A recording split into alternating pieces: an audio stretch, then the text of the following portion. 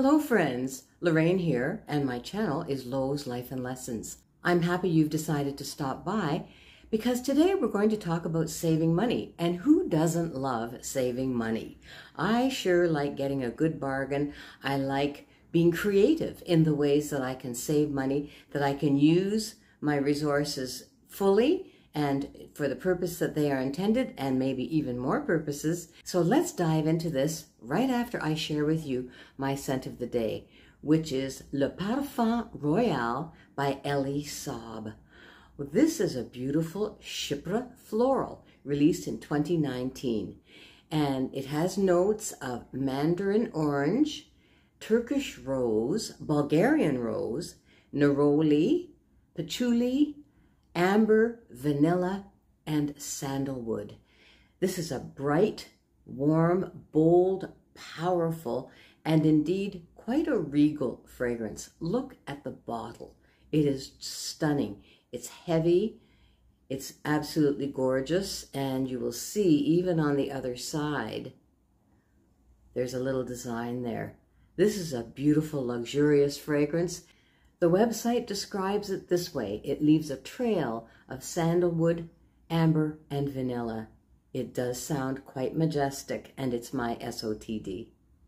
I'm going to share with you a few ways that I save money, and a few suggestions that may be new to you, and I'm sure that you have many ways that you save money as well, because especially in the economy today, I don't know, ever since COVID, things have really shifted and people are very thrifty and getting very cautious of the way they spend their money. And as it should be, I think. Our money is precious. We work hard for our money. And even when we're retired and we receive a pension, we know that that pension comes from 35, 40, 45 years of our activity in the workforce. So we need to respect our income, we need to spend it wisely, and we need to spend it on things that we need, maybe not necessarily always want. Anyway, let's get started. And you know, what better place to start than makeup? Because really, until a couple of years ago, probably 2 or 3 years ago, I had one pressed powder, I had one mascara, I had one eyeliner, I had one cleansing cream. And so when I started getting into all this makeup and all these beauty creators, of course I had to try all kinds of different things. So now I have a huge stash, and I do not like wasting things. So I want to use up what I have. I've put a stop on buying any new makeup until next year, and I'm going to use up what I have. But really, in any kind of a normal situation, I think any woman kind of needs one of each, which stood me very well for 30, 40, 50 years. Another way to save money is to avoid trendy clothing. Classic pieces that mix and match and that are made of wonderful fabrics and that fit really well are an absolute staple in any elegant woman's wardrobe. And many times, the styles never go out of style, and they are always suitable for many occasions. So just be careful of that, buying trendy clothing, and don't buy on impulse. Make sure that the clothing fits you really well, and make sure that you love it. That's always the way I measure things. If I love it, then I will buy it. Even if it's on sale, even if it's a really good price, if I don't absolutely love it, I just do not buy it. I've learned the hard way so many times, because I'll buy something on sale, I don't love it, and it sits in my closet for years. And then I feel very silly for ever having given in to that impulse. So that's one thing to do, is to avoid that impulse buying. And that goes for me, and I'm reminding myself of these things as well. When I'm shopping online and I'm on Amazon or I'm on Shoppers or the Bay, it's so easy for me to just put things in the cart. Just add to the cart, add to the cart. Well, I usually let things sit in the cart for at least a day or two before I push that button and buy it, because most often those things in the cart just are deleted because I realized that I was just acting on impulse. So that's one area that we can all control. Another good practice, and this becomes a habit, is to use reusable cloth shopping bags. Now, the Rexall in my neighborhood is very clever. I don't know about the Rexall in your neighborhood. This is for my Canadian friends, of course. But Rexall no longer gives out plastic bags. They will ask you if you want a bag, and then they will give you a great big honkin' paper bag. Well, I have no use for that paper bag when I get it home, so I have learned the hard way. And I have simply developed the habit of bringing with me at least 2 or 3 cloth shopping bags when I am shopping at the mall. And they trained me for sure. I don't want those great big paper bags. They are no use to me at all. Another area that I find people are spending a whole lot of money, especially in the last 10 or 20 years, is buying bottled water. I don't really know how that started. As far as I'm concerned, any place that I've ever lived, the water that comes out of my kitchen tap or my bathroom tap is quite suitable to drink, tastes just great. I never buy those plastic bottles of water. Not only do they cost money, but they pollute the planet like crazy. I mean, we all know that sections of the ocean are just piling up with these empty plastic bottles. It's just a shame. So all in all, it's more economical and better for the planet to just drink the water that comes out of your kitchen tap or your bathroom tap. We all like to celebrate special occasions, birthdays, anniversaries. We like to send a greeting card of congratulations or a get well card or a happy anniversary card. But you know, some of these cards that you find in the card shops and even in the drugstore are horrifically expensive. $6, $7 for a card.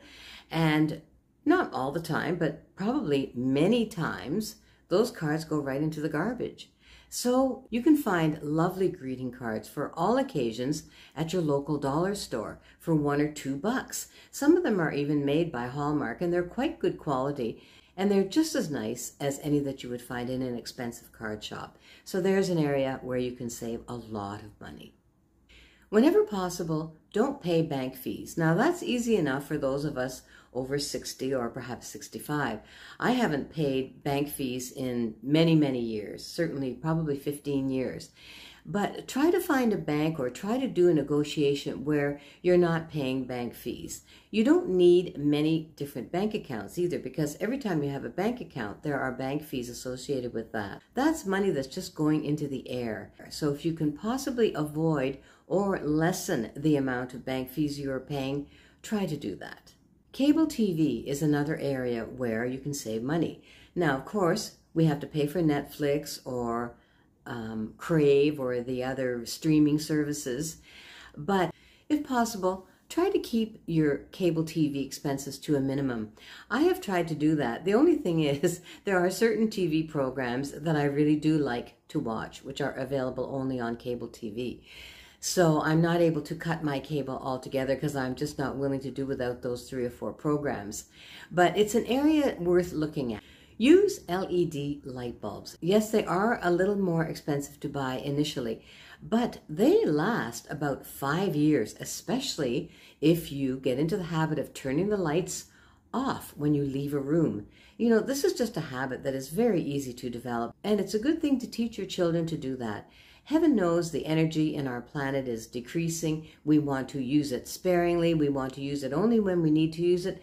There's no sense in having a room all lit up with artificial light when nobody's been in there for hours. So it's a good habit to get into. Just turn out those lights and you'll see that your hydro bill will decrease. Downsizing is the big thing these days, especially for seniors who are selling their houses and either moving into a condo or moving into a rental apartment or moving into a retirement home. But anybody can downsize. We all have a tendency to accumulate stuff. I always enjoyed spring cleaning time. Spring cleaning was always a good time to sort of open the windows and wash the floors and wash the windows and go through all my stuff and just get rid of the stuff that I haven't used for a whole year, the stuff that is just not useful to me anymore, the stuff that I could give to somebody who would really use it and appreciate it. There are many venues now that we can sell our stuff. We can go on Facebook Marketplace. There's Kijiji in many, many communities, and it's very easy to sell gently used items of all kinds. I have bought an air conditioner on Marketplace. I've bought perfume on Marketplace. I have bought bedding on Marketplace, and I've also sold some things on Marketplace. So it's a lot of fun. It's a way to make a little extra money, and it's a way to ensure that somebody else might be able to use something that you are done with for whatever reason. And finally, what I've started doing lately is dilute my shampoo and conditioner. Dilute the body wash. Now, the body wash I'm using right now is quite a thin consistency, so I did not dilute that one. But the one I had previously was quite thick, and some of these products are quite thick and viscous, and diluting with 2/3 product and 1/3 water will help that product go a long, long way and be just as effective as if you didn't dilute it. And it's a way to save a little bit of money. These are some small ways that we can all save money. It's really fun to be creative and think about ways to save a little bit of money. I bet you have many other little ways that you save money in your household, and I would love it if you would share those ways in the comments below. Share them with me and with the other people who watch this video. I thank you for stopping by today. If you are new to my channel, please consider subscribing. And if you like this type of video, give it a thumbs up. I really appreciate and love you all, and I wish you a wonderful day. See you in my next video. Bye-bye.